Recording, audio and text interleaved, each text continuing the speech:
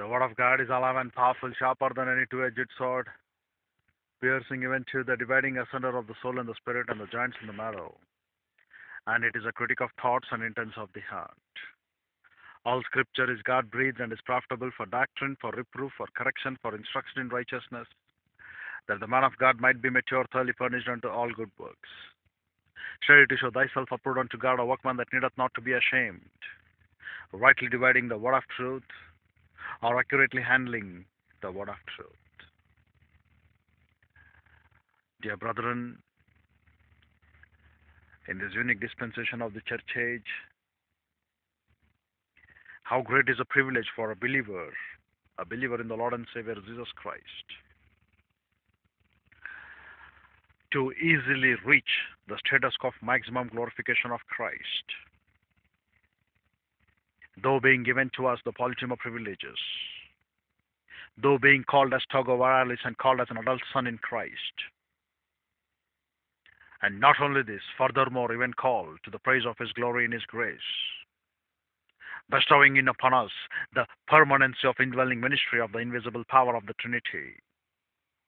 And not only that, being given for us into the reality of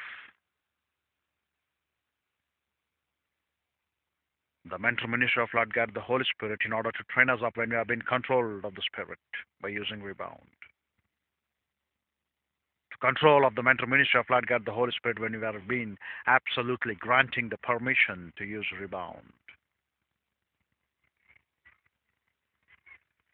And what a great reality it would be for us in a day-by-day process that we need to take. That we are not like that Old Testament saints, or the Hebrews, or the Israelites, who were learned some sort of a sect of ritual code, the Chaldaic exegesis, Halaic exegesis, and the trends toward that Mechilta, which they have written, and thinking that they're doing great work to Jehovah. All those ritualistic things have been thrown out in this church age.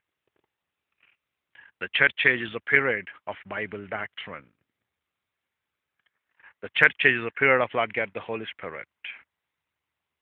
The church age is a period wherein you will be convicted, elenko in the Greek, to expose the true character of Satan getting in the light. Satan, I call it as a main head. Through it, the various apostasies, various cults, various religions, various denominations, though Bible has been subjected to one interpretation in the original language of the scriptures, the modesty of a man should tell if he is really born to one parent. Bible is infallible and inerrant. The errancy is been in us to understand it properly. And how can you understand it if you're not in the fellowship of Lord God, the Holy Spirit? Like Zachariah, you want to claim the claims? No. He is still a dichotomous in nature. He never knows what is the spiritual content of the Bible. But what are we? We are in Christ now. We need to be born again. We need to be understanding that spiritual phenomena demands our human spirit gets activated. And that's no way possible until unless you believe in the Lord and Savior Jesus Christ. And since Zachariah doesn't believe in the Lord and Savior Jesus Christ, never he will come to know the reality of the truth. That's why, like a man who doesn't have any understanding, a foolish man who utters all his mouth, he is going on to claim those things which the Bible denies long back.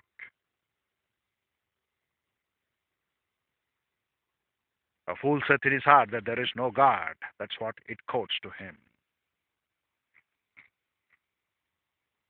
The same quote is applicable today as well to the many so-called theologians, the many so-called denominational leaders. And the principle of reality wherewith they have been called because of ignorance of the true mental ministry of Lord God, the Holy Spirit. Because Lord God, the Holy Spirit uses only one thing, dispensations. If it were not so, Apostle Paul would have been penned there the term as dispensations in Ephesians 3:2, ikonomos in the Greek. And they want to tell the economia, the management of the home, the management of the superior one. Yes, absolutely, you're right. Administration's right. And we have been here called to manage the things pertaining to the church age as number one because of its uniqueness. Never in the past, never in the future will be given the permanence of the indwelling ministry of Lord God, the Holy Spirit, followed by the Trinity, to make the Shekinah in you.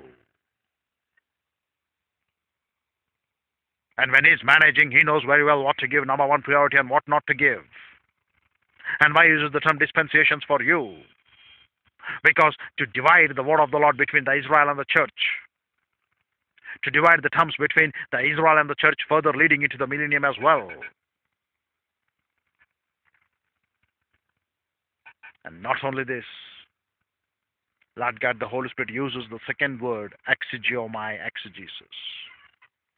When Apostle John was writing in his Gospel of John 1:18, he tells, no man has seen God. The words which our Lord and Savior Jesus Christ told is getting to our remembrance again there, and is writing there once again and tells through John, exegeomai, exegesis, the origin of the word. But the one who has come from the bosom is going to expound it to you, explain to you what is the process? Exegesis. And what is the true definition of exegesis? To lead out, to cause you to be inculcated. And what is the thing that is going to make you, through inculcation, emotion, your gibberish languages that you speak around, your miracles or healings? And one moron pastor, he wants to tell, what is the hour of the need today in today's Christendom? It's healing. He wants to get cured of his diseases. They want to get rid of their bondages.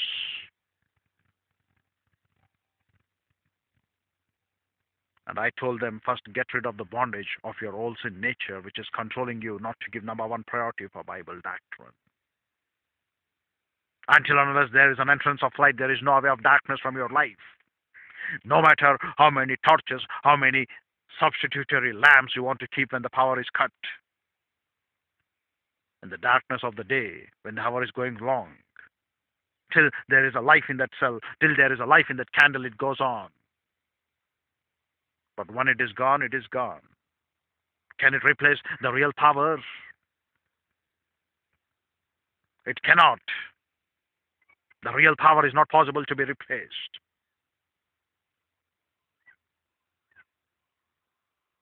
When the real power comes, you will realize the reality. What is the worth of that real power? Because you were keeping candles, you were keeping some substitutory battery recharges.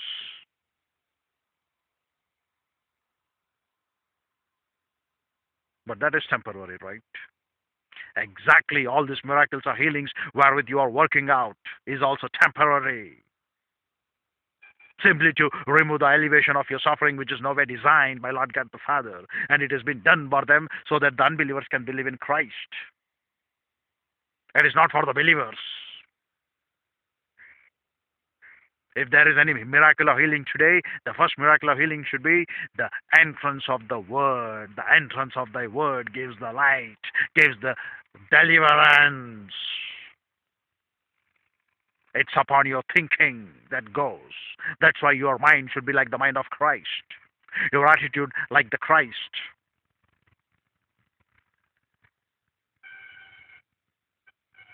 So how you will get that thinking? By emotionally jumping, dancing? No. You will get that thinking provided you take Bible doctrine. The advantage for these Gentile believers who believe in the Lord and Savior Jesus Christ is that they are aliens to the rituals of the Old Testament Israelite practices. And now when they belong to the church, they are having advantage. As such, in the Old Testament, they used to have only endowment, but they have now the permanence of the indwelling ministry of Lord God, the Holy Spirit, which can thoroughly inculcate for them the importance of Bible doctrine. Teach them the truth. Elenco, expose, and get the true character of the truth. And greater our failure to expose the true character of this old sin nature, which is being controlled by Satan. That is what I can call the exposing the character of Satan. The true character of Satan, which has been blinding them to go for metaschematizoa, but not metamorphomai, which is not at all from the inner light, which is not at all from the intrinsic nature, and rather concentrating to tell upon them to the reality that you're transformed. You're transformed. No. If there is no real transformation from the inner attitude, from the inner mind, from the inner thoughts, from the inner intrinsic nature, from the root of your very old sin nature, totally suppressed by the ministry of Lord God, the Holy Spirit, because when it energizes your activated human spirit, this activated human spirit in return controls your soul, and every thought being brought into captivity for Christ. The old sin nature gets frustrated. It's no longer doesn't have any sovereign power over you because of the 40 absolutes done to you at the moment of salvation. And for that, 39 plus 1, written by Lewis Perry Chafer, reedited by Robert Bunker Thieme for you to get that information. What are those 40 absolutes?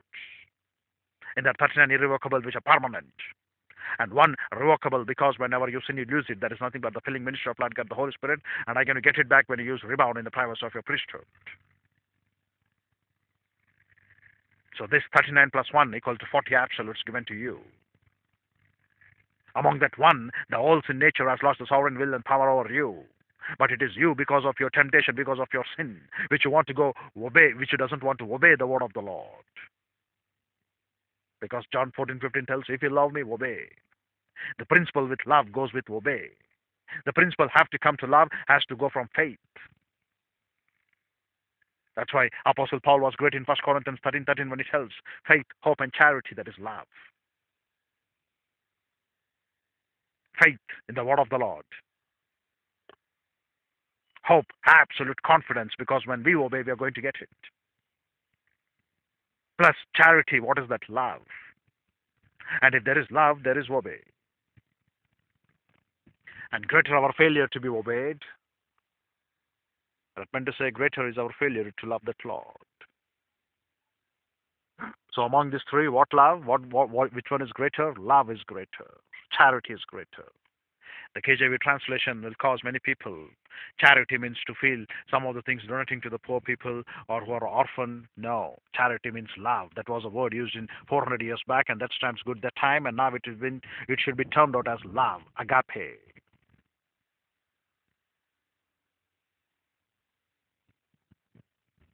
And the greater our failure to obey the word of the Lord, greater will be our failure to show forth the true love towards Jehovah.